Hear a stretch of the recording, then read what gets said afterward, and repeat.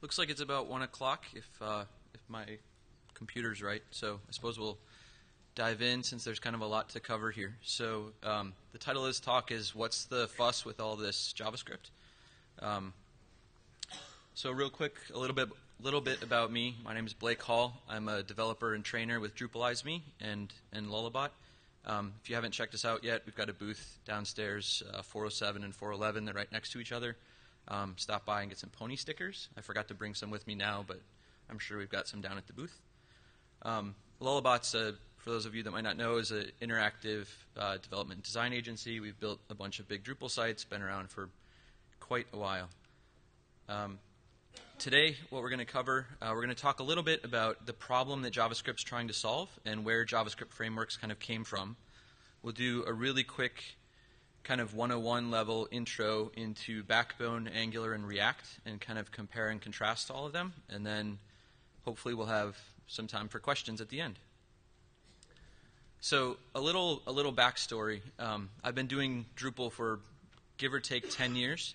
And I got kind of burnt out with it a couple years ago. And I just sort of didn't feel like I was learning a bunch of stuff and wanted to go play around with other things. So I spent last year going to JavaScript events instead of Drupal events. This was taken at NodeConf in Petaluma. It's a tech conference that involves camping. You're out in the woods. It's really hands-on. I highly recommend it. It's the closest I've ever slept to another Lullabot. That was a tent for Jared Bittner and I, but I highly recommend it if you have any interest in Node whatsoever. It was a really, really fun event. Another great one was JSConf. That was at Amelia Island in Florida. The parties there were ridiculous. The last night we had sort of an adult carnival.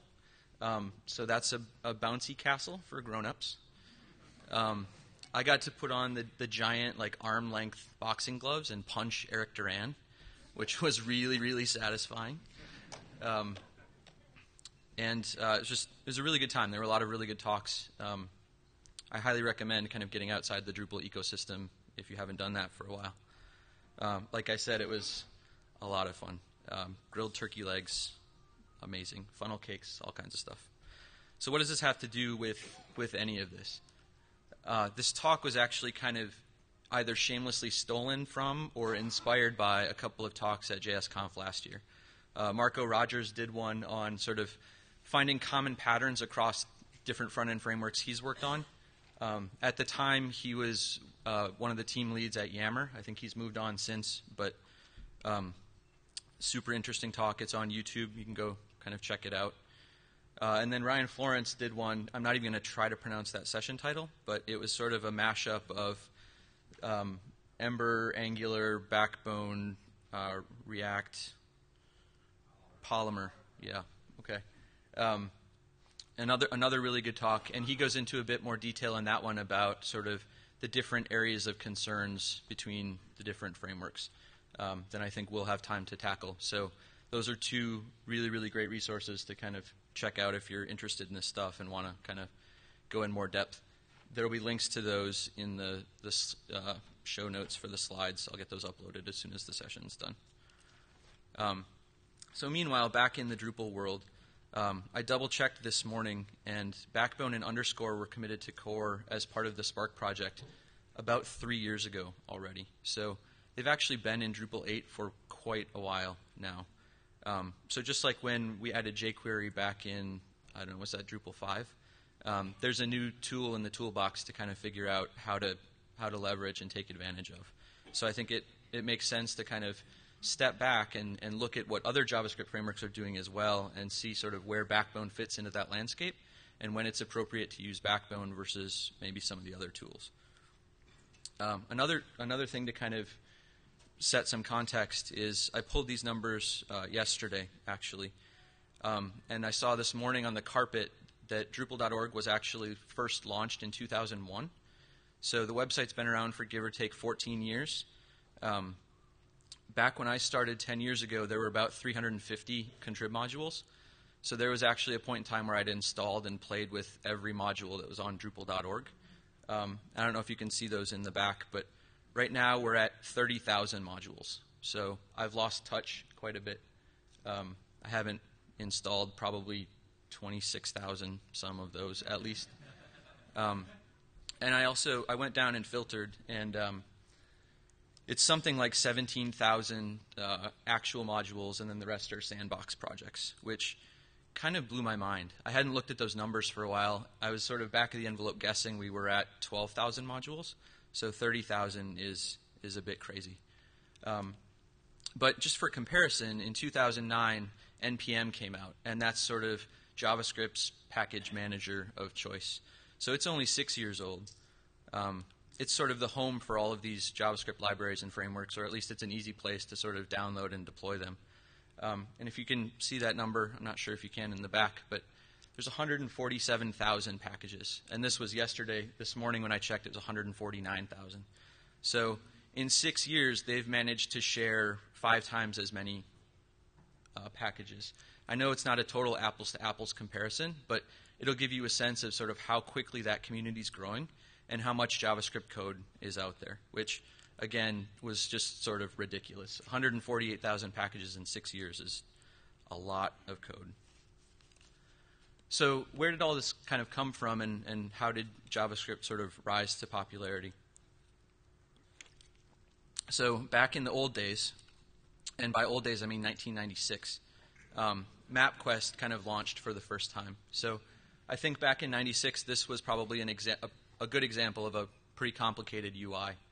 So, you know, you've got some buttons that are basically doing form submissions and full page reloads anytime you want to do any sort of navigation at all. So this is sort of the complex internet circa 1996. Then this Ajax thing kind of happened somewhere between 2004 and 2005 with Gmail and Gmaps and whatnot. And a lot of times we're still doing the similar kind of Ajax stuff that's been around for now 10 years. And a lot of times it's not actually Ajax, right? We're just doing kind of naive HTML replacement via third-party API request. And more or less, if you think about it, it's a transformed version of what we were doing back with MapQuest. It's just happening in the background, and we're doing some client-side processing.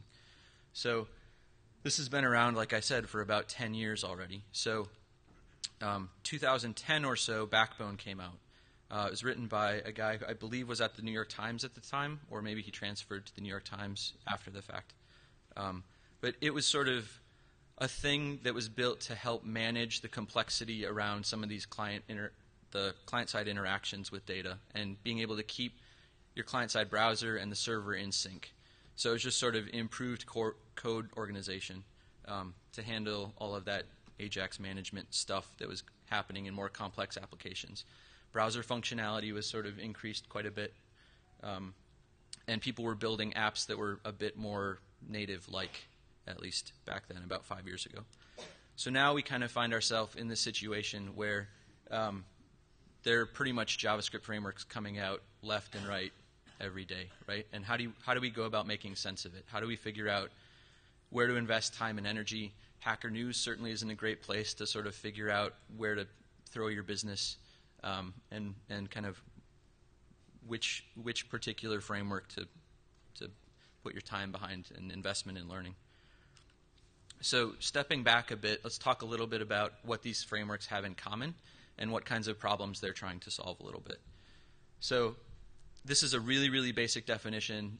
Both Ryan and Marco used it last year, and I think I agree with it pretty much. If you're going to have a client-side framework, you want it to do some sort of data modeling. So an object-oriented style, like method of encapsulating and representing your data. You want to have some sort of presentation layer that you can handle updates to that data model and keeping things kind of in sync dynamically. You want to do some kind of routing, so you can use the back button in your browser, and so things are URL addressable and whatnot. And then, obviously, you probably want some sort of method for talking to the server that's feeding you data, so you don't have to do page refreshes all the time. So really, really basic definition, but for the purposes of the next hour, this is what I'm kind of considering a framework. The other thing I want to point to, I'm sure some of the code samples that are going to be up on the screen are going to be hard to see in the back. So they're all lifted from this todomvc.com site. If you haven't seen this before, I highly recommend checking it out. It's basically a really, really simple one-page to-do list management app written in every single library you can imagine, basically. All the code's on GitHub. You're comparing apples to apples in that case, and you can kind of see, in most cases, the actual author of the framework is the one that's contributed back to this project. So it's sort of like a best practice version of an implementation in language X, Y, or Z. So it's really kind of a handy resource. Here's an example of what the to-do list app actually looks like. All of them are pretty much identical. The CSS is the same. The markup's obviously different depending on what the framework recommends.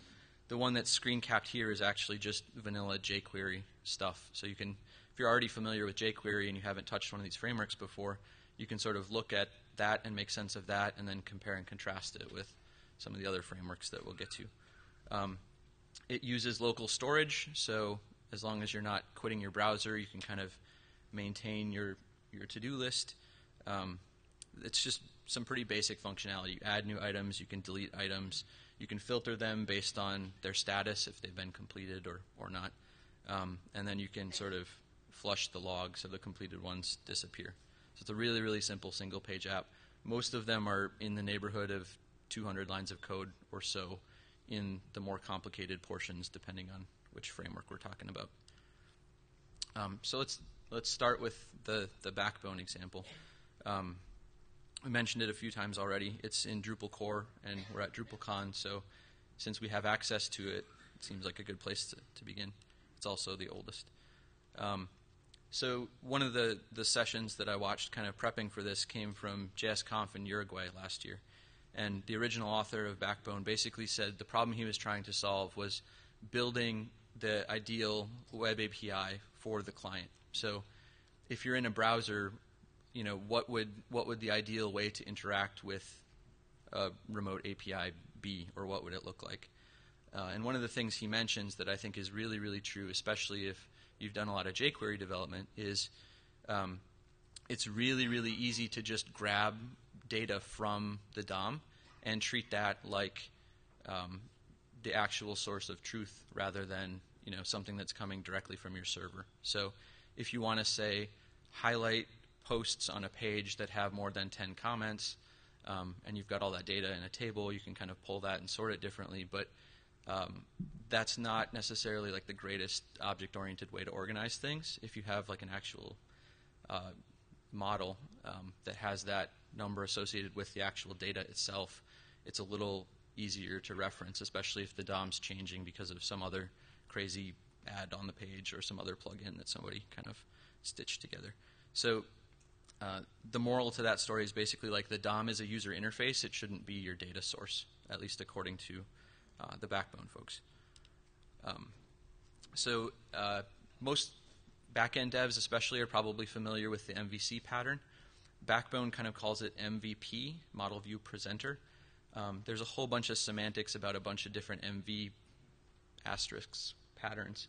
I'm not going to pretend to understand the differences between all of them, but if you want to go read Wikipedia, Backbone considers itself Model View Presenter.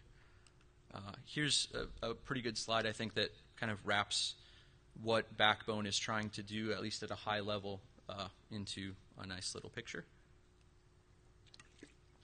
Basically, you've got user input on the actual page is going to trigger some event in the view that then triggers a data change in the model. The model will sync with the server.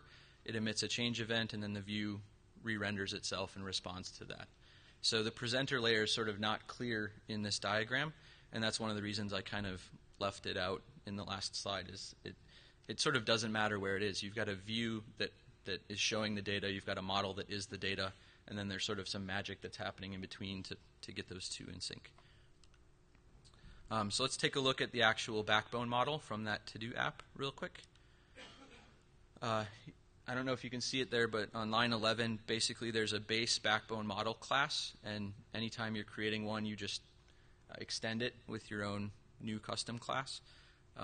In this case, it sets up a couple of defaults, so there's an empty title, and completed is set to false, so it's a really simple data model. And then there's the idea is that you add sort of extra rich methods that sort of add functionality to your data model. In this case, the only method is toggle, and that sort of sets the completed state to either true or false, depending on if the box has been checked. So it's pretty simple kind of 00101 stuff. Just come up with your data model and extend Backbone's built-in class and build it out. So the view layer. Again, there's another base class that you extend. In this case, it's Backbone.view. You'll notice that on line 16 there, you're passing in an actual template. Backbone's default render method is a no-op, so there's no template rendering at all that kind of comes with Backbone. So there are quite a few folks that are using Backbone plus React now, which we'll mention again a little bit later, but you basically need to come with your own method of rendering a template when it comes to Backbone. Since it depends on underscore, lots of folks use underscore for the templating system, but it's pretty decoupled and you can kind of swap in whatever you like. So something like Twig.js might make sense for Drupal folks if you're already doing Twig development, or handlebars, or kind of whatever else you're familiar with. The other thing that we're doing here in the view class is that we're kind of adding the event binding that's going to happen. So that's how that communication happens between the model and the view. You've got the events that happen on the view side, and then the methods that they should call to affect change in the model. I mentioned this before, but here's the actual render method. So you're basically responsible for, in this case, they're updating this dot the element that's from the HTML file, and then when the data comes in from the model, that gets updated via the render method here. And then, as an aside, the sort of best practice is you return this from the render method so it can be chained later on if you need to do kind of something more fancy. So I sort of mentioned that presenter bit is a little bit amorphous. And at least for me, that's kind of okay to think about. This is sort of the data picture and the data model that you can use for what's going on. And when it comes down to it, it's sort of what I would call like an observer pattern. So you basically are setting up kind of a key value observation pair. So you've got a particular event that's happening on the view layer after user input.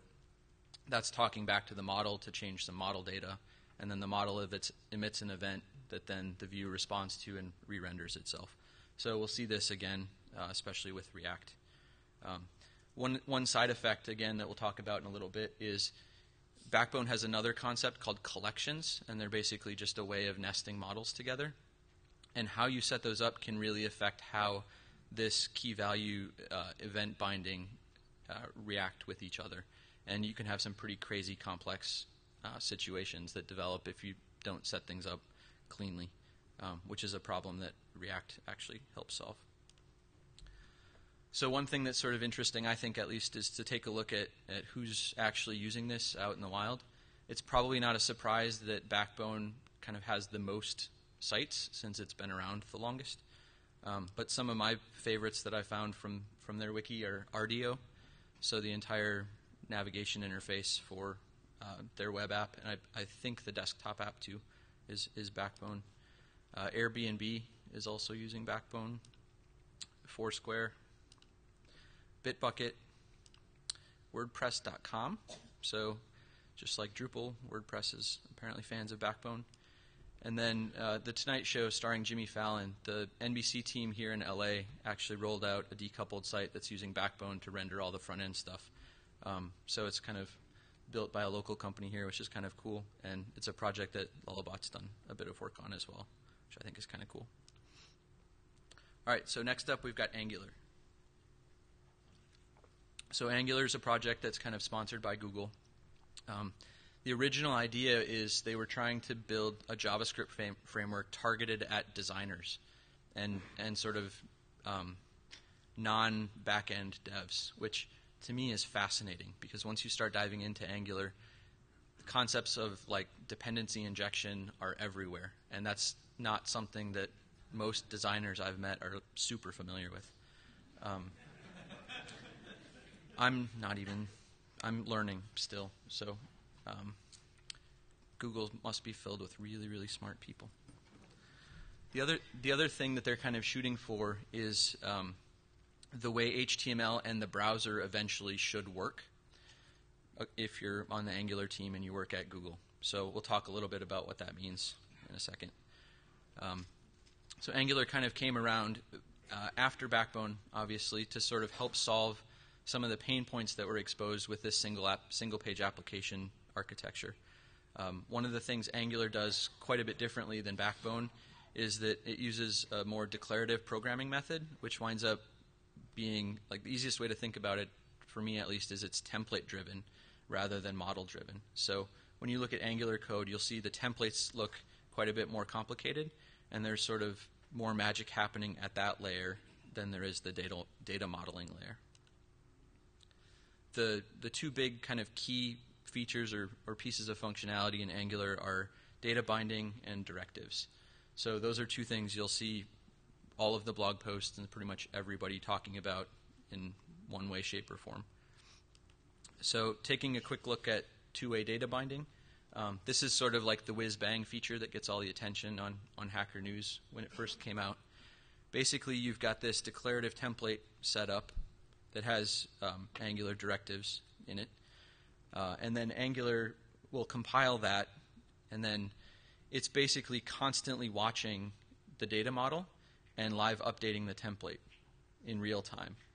So you'll often see in demos like an input text box and then outputting the input of that in text right below it. So it's really handy for sort of complex UI interaction where you want real-time updating. But one of the side effects of that is the way it has to do that dirty checking can lead to some performance issues. They're actually changing that in Angular 2 to a model that's more similar to React. So looking at the sample code from the to-do app, you can see that we're calling add to-do on ng-submit in the form input. So in your template here, you're basically defining the method that's going to get called when the form input runs. And then down here, we've got an example of a directive highlighted, the ng repeat. There's this to-dos data object that we're looping over and filtering through. So you've got kind of logic in your templates, if you will. So looking at the actual JavaScript code, here's the method that actually handles adding the to-do. So we're setting up a new to-do. We're grabbing the text and trimming it that came in from the input. We're setting completed to false because it's a new to-do item. And then we're using this store.insert to save it to our to-do store. So if we go up, scroll up in this file, it's the controller. You can see that store.todos is mapped to this global scope object, and that's basically how Angular handles all of its variable management. So there's this scope thing that you'll see dependency injected wherever it's needed, and you can basically do scope.variable name and stick stuff in there that's then available inside of your template. So if I go back to the template, this to-dos that's on line 25 that we're looping over, that's the same as scope.todos. So I mentioned that ng repeat thing is a directive. In an hour-long session where we're trying to cover 3 frameworks, talking about directives in great detail would take way too long because it's one of the more complicated parts of Angular. But you can basically think about it as a way of creating a domain-specific language for your HTML document. So I've got a simple example coming up that kind of walks through what exactly that looks like in practice. But basically, you're teaching HTML new tricks. You're inventing your own new tags that have complex UI interaction and behavior. Things like the video element that was in HTML5. If that didn't exist, you could reinvent something like that in Angular, which is pretty cool. Here's the example again of the ng repeat. So that's one of the core directives that comes with Angular. It's just looping over each data item that gets passed into the directive. So moving on to this is a totally trivial but simple example that kind of illustrates the point and the power of directives. So let's say we want to add share buttons all over our site, and the people that are doing the content input aren't necessarily really great at HTML, or they don't want to copy and paste like the 75 share buttons that are going to go on every blog post. So we can use this new custom markup and have a share button tag and pass in the link attribute that we want those share buttons to have. So this markup is pretty simple and pretty easy to understand. You can probably teach people that know HTML how to do something like this. The actual Angular directive looks something like this. So we create a module called share buttons. We register a directive called share buttons. You'll notice there's some name normalization stuff going on, where you've got the hyphenated version is the module name and the HTML tag, and then the camel case version is the directive name. It's just an Angular convention. You kind of get used to it quick.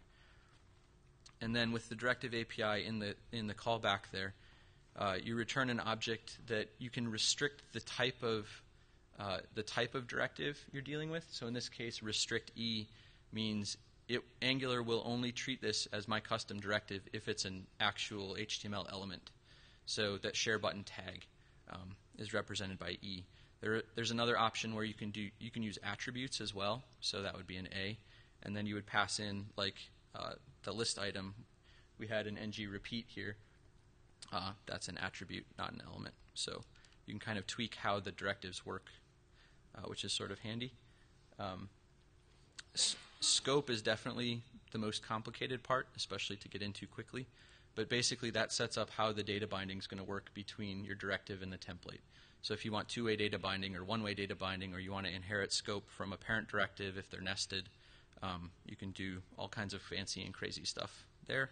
In this case, we're just setting up a really simple one-way link variable that gets passed into the template. And then we've got a template URL. So that's the file that's going to get loaded and actually rendered when Angular compiles our custom directive. So taking a look at what that template file looks like, this is just the full markup that would get output for a Facebook, Twitter, and Google Plus button. So you can see in each case there's this double curly bracket link thing, and that's what's getting passed in from that original share button markup we had.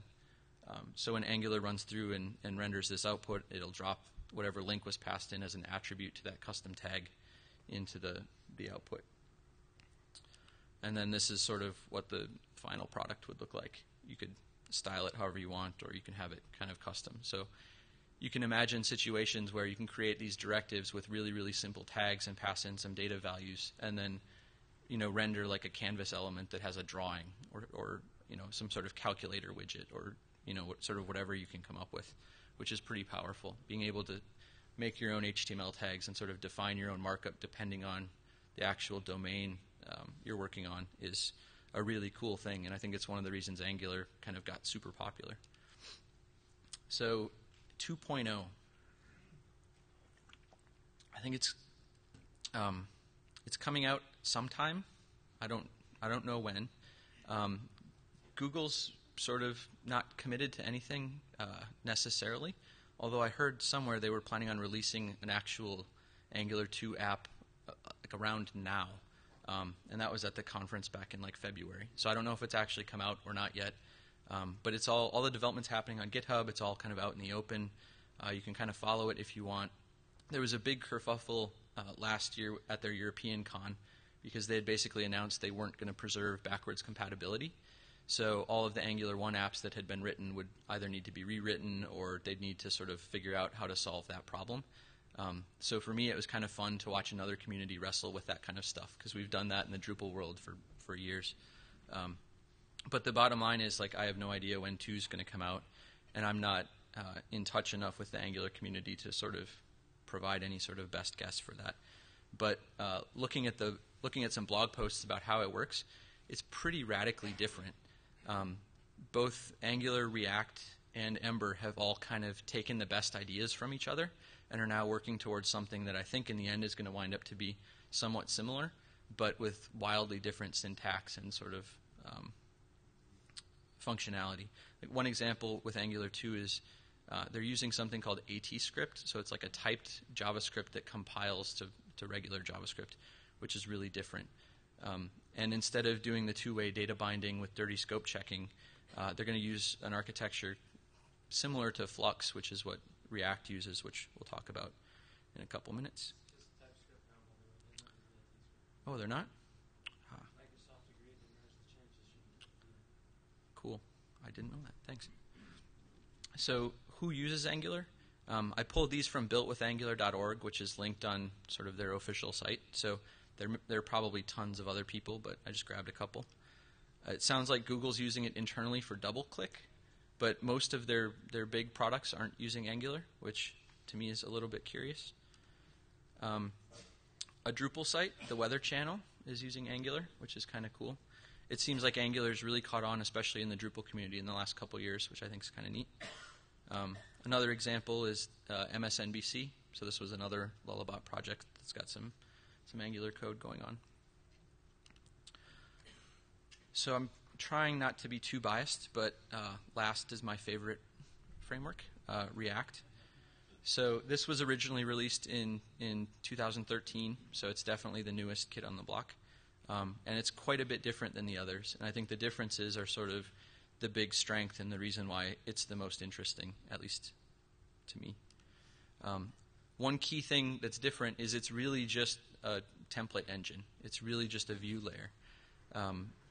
There's code that kind of can come along for the ride that does the rest of what Angular or Backbone can do as well, but really React is just a way to handle templates. So like I mentioned before, there are a lot of people that have kind of wired together Backbone and React to take advantage of the way React handles display and performance, but still using Backbone for data modeling, which I think is kind of neat. So React is built around this concept of components. So you build out components in usually JSX files, and it's got sort of a XML-like syntax that then compiles down to JavaScript. But you can also write just native JavaScript, and it works the same. It's just a little bit harder to read, at least in my opinion. So basically, you set up the different components of your page, and then you can nest those. So in the case of our to-do app, we've got one component that sort of contains the whole app, and then each to-do item is another component inside of that. And then the second line here, you're basically just grabbing an element from the index file to put the component into.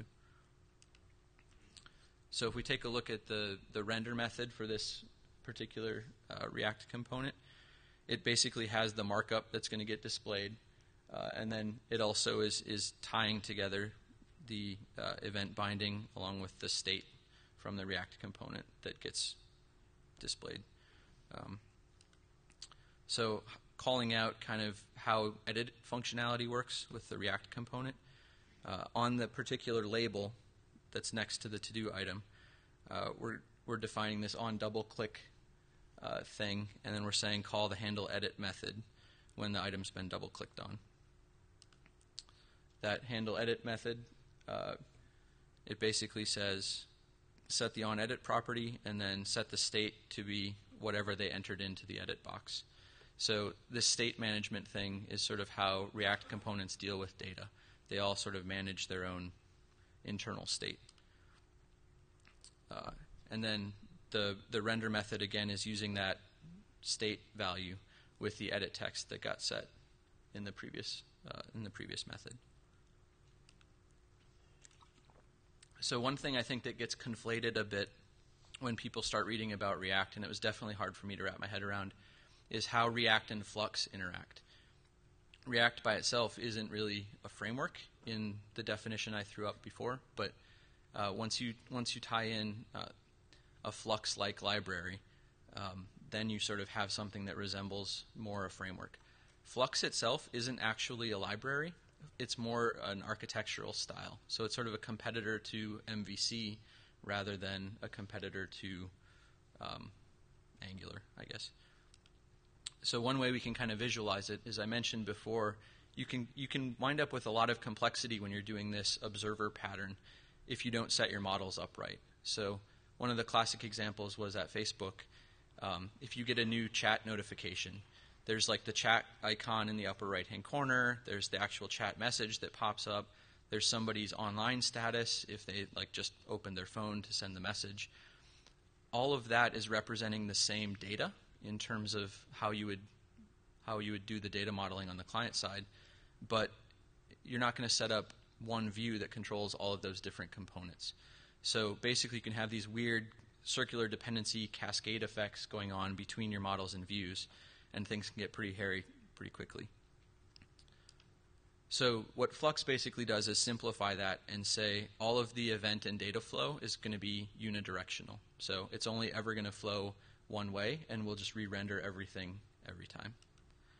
So this is sort of in contrast to that Backbone image we had before, where you've got user input that happens with the view layer. That triggers an action. The action then goes and talks to this thing called a dispatcher. The dispatcher then handles updating data in the store. So that was the set state in the to-do example. And then the store re-triggers the render method, and basically everything's re-rendered constantly. And the way React gets away with this is with something called the virtual DOM. So it's not actually re-rendering the full DOM by itself every time, but it's keeping a lighter weight version of the DOM that it's making changes to when it does the re-render.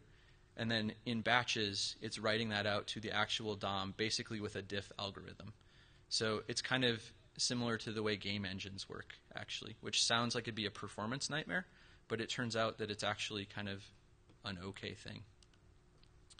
So who's using React? It actually kind of came out of Instagram, so their whole web interface was actually where React sort of came from. And then I mentioned that Facebook's using it. So if we're worried about performance and sort of how this re-rendering would affect our app, I would guess Facebook's probably the biggest site on the web, and they're probably dealing with the most complex data model, at least of any site I've ever worked on. So if it's working well enough for them, it's probably going to work well enough for anything that I'm dealing with. Another recent project that launched with React, I only know about this one because I worked on it earlier this year, is the SNL 40th anniversary site. So this is another example of decoupled Drupal using React components on the front end. So there's a handful of other frameworks that we could kind of take a look at and compare. They're all on the To-Do MVC site, I think. These are probably three of the more popular ones you'll hear about. Ember is really big, especially in the Rails community. It's sort of a more traditional, more full-featured MVC framework. So that's sort of a good one to look at. Marionette is sort of Backbone plus some extra convenience stuff. I'm probably going to misremember this, but I think it came out of or is heavily used by Etsy. And then one of the newer kids on the block is AmpersandJS. That comes from a company called And-Yet, and it's sort of, it takes a much more modular approach and sort of uses smaller pieces glued together, similar to a Backbone, but a little bit different. And then another resource I would really recommend is another Lullabot, John Hanna, wrote this really great blog post on choosing the right JavaScript framework. So he sort of goes through these in more detail and kind of walks through how they all work and why you might want to pick one over the other. But that's all I've got for slides. We can dig into the actual code examples and sort of see how they work and run in a little more detail. But otherwise, I'd love to sort of open it up for questions and sort of hear what other people are doing with JavaScript frameworks and decoupled Drupal specifically. Thanks.